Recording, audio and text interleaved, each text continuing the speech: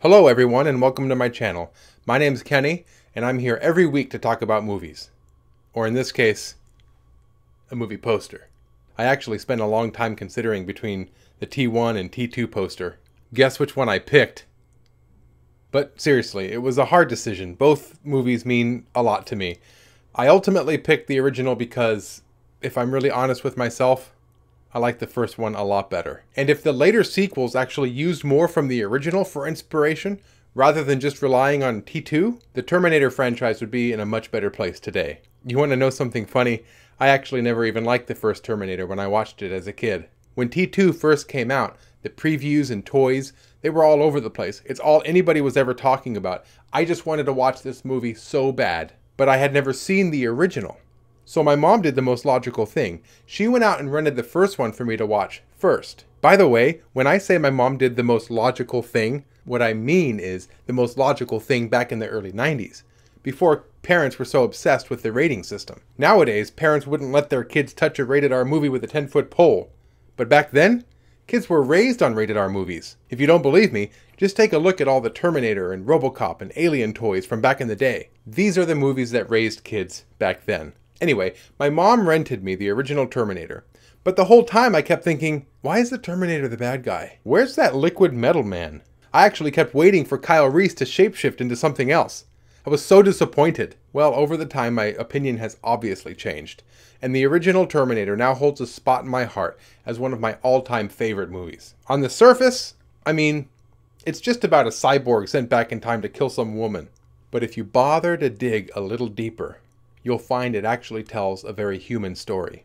It tells the story of Sarah Connor, a very innocent, naive young woman who's so vulnerable that she pretty much just becomes the helpless victim right away. I mean, she can't even fight hard enough to get away from Kyle Reese. Now we know, of course, that Kyle Reese was sent back to save her, but she didn't know that. She was confused and scared. She wanted to escape, but she couldn't. Just like how she couldn't escape from the police station during the shootout. She was pretty much paralyzed by fear, kind of hiding under the table as if she was a child. And it wasn't until Reese got there that she was even able to run away. But as the movie goes on, we get to see her grow. She starts to believe in herself, and she truly realizes her value to the future. She falls in love, and by the end, she finds enough courage to stand up to the Terminator, all by herself. Ultimately, this is not some time-traveling sci-fi story about cyborgs with a little bit of Sarah Connor on the side. No, this is a very human story about Sarah Connor with a little bit of time travel and cyborgs on the side. And let's not forget that the whole movie is filmed as if it's a horror movie. So we've got a movie that tells a very human story inside of a sci-fi action told as if it's a horror. The original Terminator is such a clever movie. I mean, it has so many different elements. It makes it such a unique movie experience. And if the later sequels used more from the original as inspiration rather than just T2, the Terminator would be a much better franchise today. Now, I don't mean to take anything away from T2. T2 is still one of my all-time favorites, and nobody can change my mind about that. When I first saw it, especially after my experience watching the original, it was love at first viewing. It met and exceeded all of my expectations, and it's still one of the greatest action movies of all time. It cleaned up a lot of the grit and grease from the original. It still kept the human element. We saw some growth from John Connor. We even saw some more growth from Sarah Connor. But a lot of the horror, like the brutality and viciousness from the original, it was cleaned up, and we were left with a much more higher polished action movie. Now, that's not a bad thing.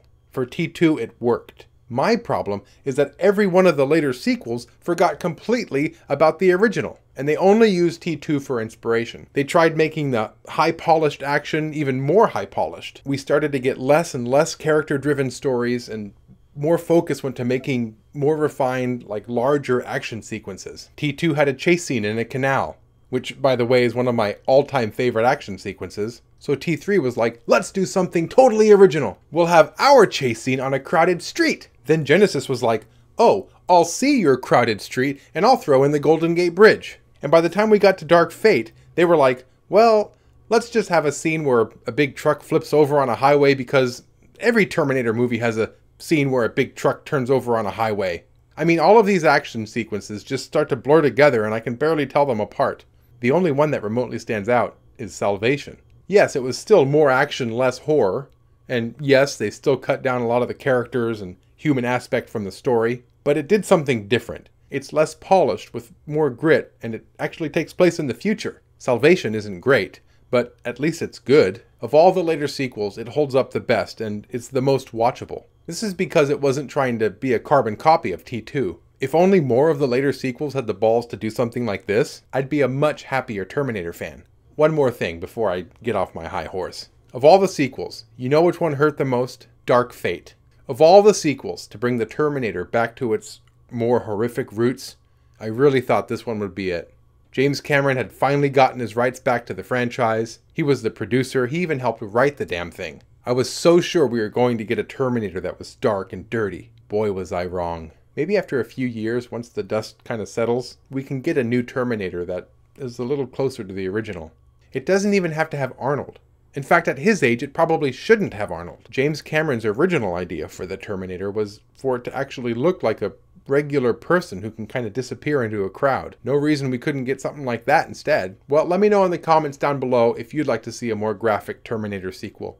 Or let me know if you like the direction the franchise has gone. Or maybe you think enough is enough and let's just pull the plug on a franchise and let it die in peace. Well, if you actually stuck around to the end of this video, thank you for watching. Make sure you subscribe, that way you can stay up to date on what I'm watching, as well as stay up to date on my new decor. And until next time, let's not just watch movies, let's talk about them too.